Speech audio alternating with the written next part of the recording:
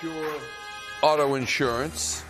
And we were talking in the pregame program, Ricky Bo and I, about automatics in sports. And Zach Wheeler is one of those guys we thought, he's on the mound, you got to win, or you should get a win. Unfortunately, Sonny Gray had other things to say about it as he makes his debut for St. Louis. Ricky Bo, the double plays against there, all sorts of issues tonight for the Phillies. They lose 3-0, drop down below 500 at 5-6, and 3-2 now on the road trip. Yeah, you name it, it went for the Phillies tonight.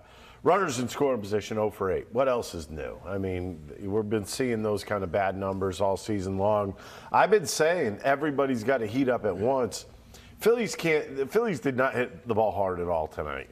Say what you will, say what you want. Okay, Castellanos had a couple hits tonight. None of his hits were hit hard. You look at Bryson Stott, not really hitting the ball hard, ended up with some hits. Trey Turner, same exact thing. Up and down the lineup, they were not barreling the baseball. I understand Sonny Gray is a good pitcher. He's going to make you chase outside of the strike zone. Understandable. I think a couple of the relievers for the Cardinals, I got Lebator. I believe that they gave him a little bit of a break. The dude could not hit the broadside of a barn. I mean, I'm not kidding you. He could not hit the strike zone. Next thing you know, double play, boom, boom, you're out of the inning. I mean, you got to make this guy throw strikes. If you have to, get the 2 strikes. You're already in a good situation. He had walked, I believe, the first 2 hitters. Yeah, he walks the first 2 hitters, and then Harper comes in, swings at the first pitch, swings at the second, third pitch. You got to be a little bit more selective. Look for something to drive. So frustrating night in St. Louis. Let's go there. Check in with Ruben Amaro Jr., who called tonight's game with Tom McCarthy. Ruben, as gritty and gutsy as last night's 10-inning win was, that's how frustrating it was. With Zach Wheeler on the mound, you thought the Phillies would have a better fate. I mean, I think that Zach Wheeler threw the ball actually very, very well and gave them an opportunity to stay in this ball game. Really gutsy performance of picking up 7 innings, and I know he gave up 3 runs, but that's still a pretty quality start for me. And you know, the bats just haven't gotten going pretty much all year long, but this was one of their worst efforts. You know, unfortunately, they could not get the big base hit or any base hits with runners in scoring position, and you know, 13 strikeouts. That's really not going to get it done.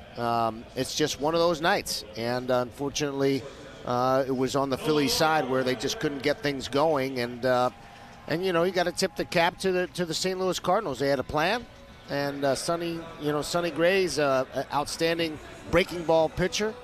The Phillies have been struggling with breaking balls out of the zone, and you know, they continued with JoJo Romero and then on with Helsley. So. You got to give them some credit for executing their pitches. Ruben, the Phillies had plenty of chances. I think there's no doubt about that. But I was just saying, like, they didn't barrel anything tonight. I think they had a couple of hard hit outs. Other than that, I mean, they had 8 hits in this game. I believe it was 3 or 4 infield hits, though. I mean, yeah. My biggest thing is it seems as though you get one guy hitting the ball well one night, one guy another, but they can't seem to group it. Does that seem to be a little bit of an issue to you too? Yeah, the one guy that's really putting together good at-bats from a bat to at-bat is Brandon Marsh, and he didn't even really have a full spring training, which is kind of crazy. But you know, it's been sort of like that the entire early part of this season. I mean, this is a team that has a ton of offensive firepower, and they just really have not swung the bats all that well. And in fact, they weren't really swinging the bats all that well in spring training, and it's sort of carried over a little bit here. We all know that they are much, much better hitters than we've seen and more consistent hitters than we've seen, but we haven't seen it yet, and hopefully they can get it going here pretty soon. Ruben, is there any concern? I'm not gonna lie. I watched Wheeler tonight. I understood what he was trying to do. I understand he pitched his way through this game. Everything that he threw tonight was 2 miles an hour below what he normally would on average. Is there any concern there? Plus, there was a little bit of a noticeable dropping of the elbow at points in the game. Yeah, he looked like he was tiring a little bit, but again, he pitched and he gutted it out. Maybe a little bit of a concern, but not wholly. I think that if he was ailing or there's something wrong with the guy, you wouldn't see the sort of movement that he has on his pitches, and you wouldn't see the command.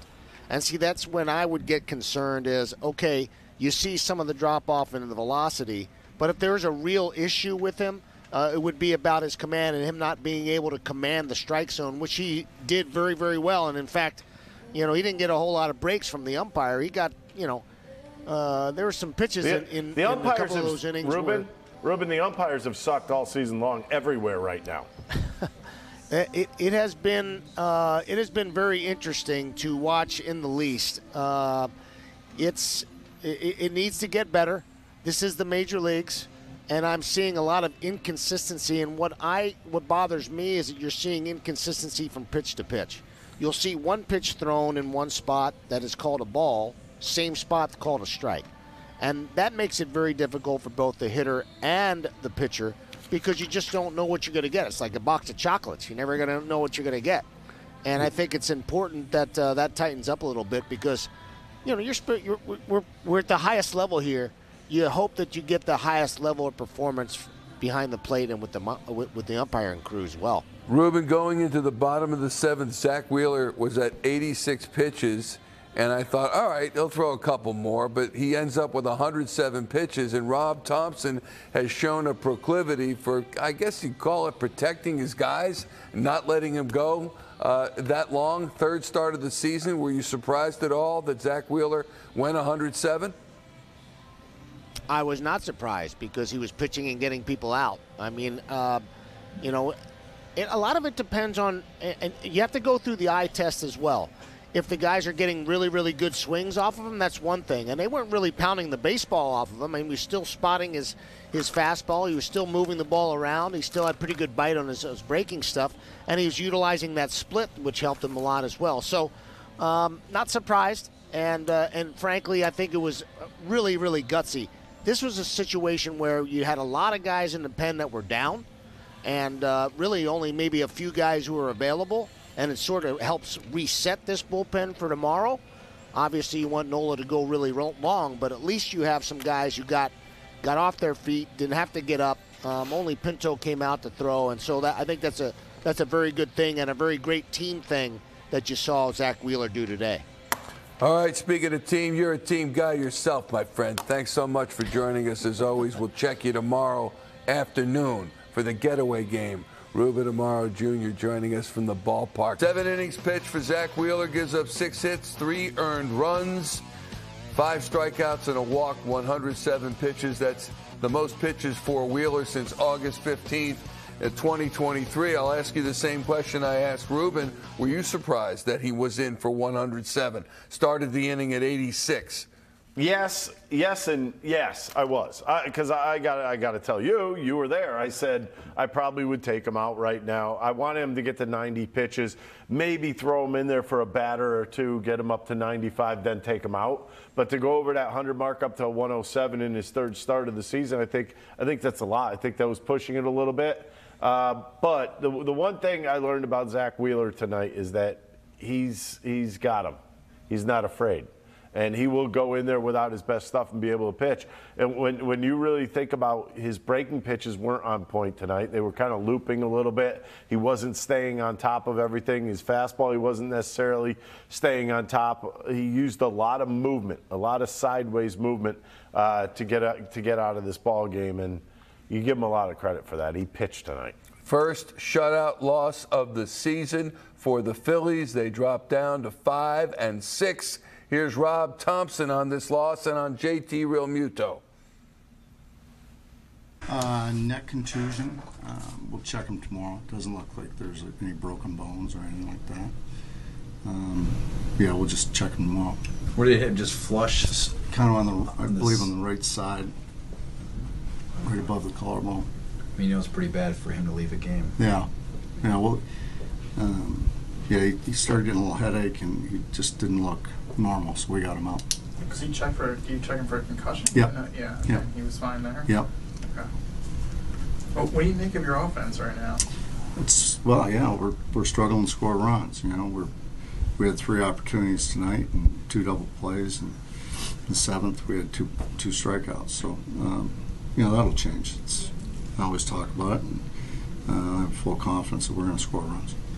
Wheeler's pitched so well, 3 starts now, no wins to show for it. Yeah. I mean, does that sort of make it even tougher when he's? Yeah, he's pitched great. I mean, tonight he was really, really good. Sinker was great, command was great, split was good. We just haven't been able to score for him. So, but that'll change. What do you think of Gray? He was good. Debut? Yeah, he was good. What stuck out about him? Just strike throwing ability. He got a lot of chase from us. I thought his stuff was good.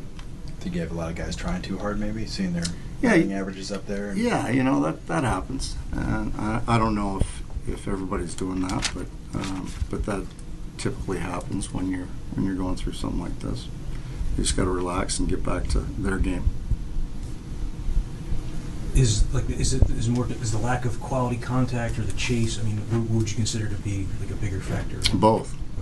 We're not creating any slug right now, and that's part of our MO. And tonight, and I think the last few games we've been pretty good with staying in the strike zone. Tonight we got out of the zone a little bit.